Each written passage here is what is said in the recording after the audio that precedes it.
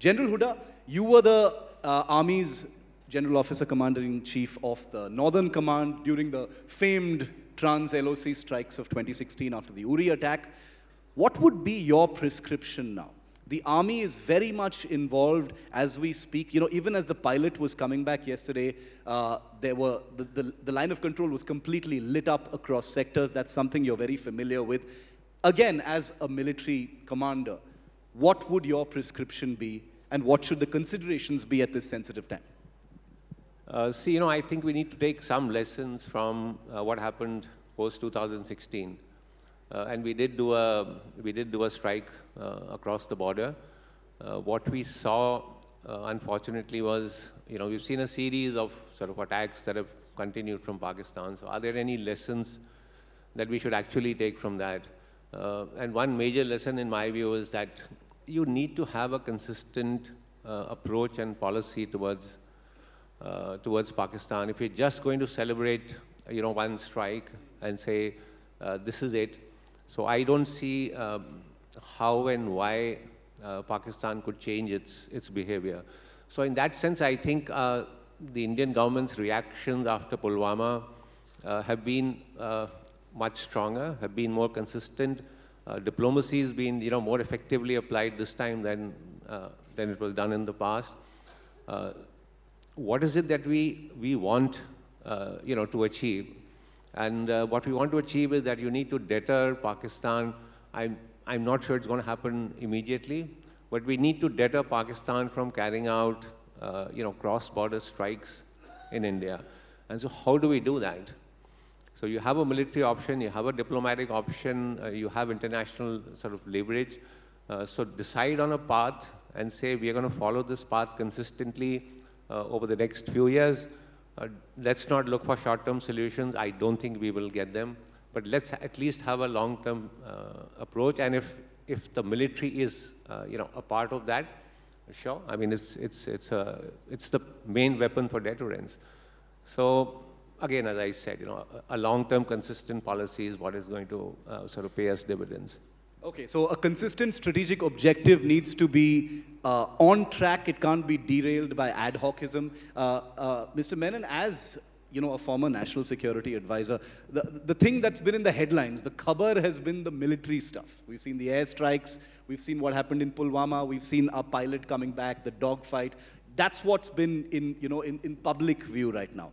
Behind the scenes, of course, there's been a lot of diplomatic pressure. We've read about that as well. That's one of the reasons why this pilot was returned to us very quickly. How do you see our foreign policy objectives?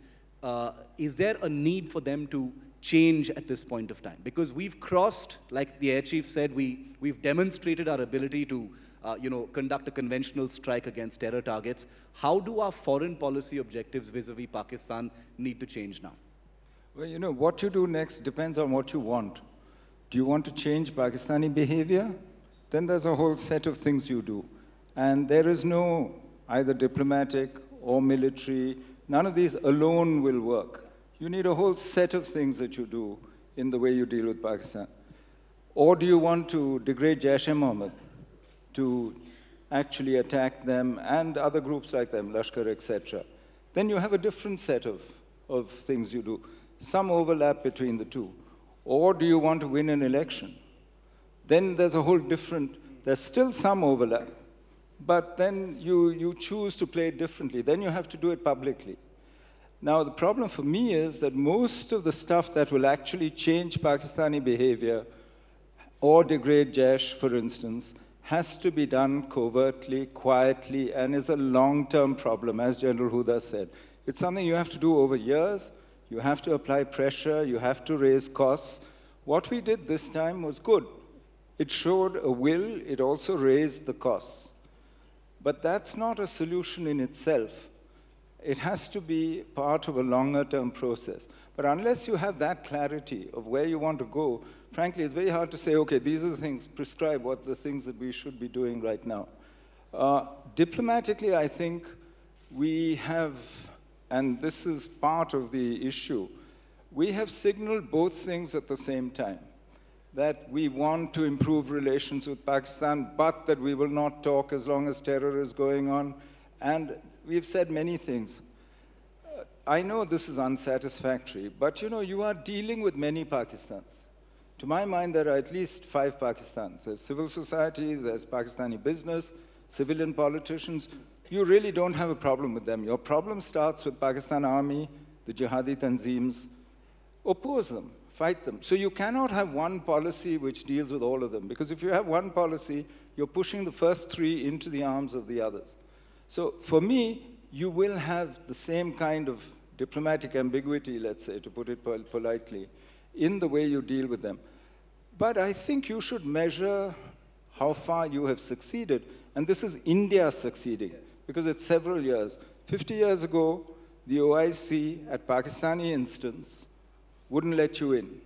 In fact, as good as chased you out. Now, your foreign minister has spoken to an OIC meeting. India's foreign minister made a speech that, by the way, any of India's foreign ministers could have in the last 30 years. And the Pakistani didn't even attend. That shows you how far you've come diplomatically. But as I said, even that is not enough to actually change Pakistani behavior. You need a combination of all these things.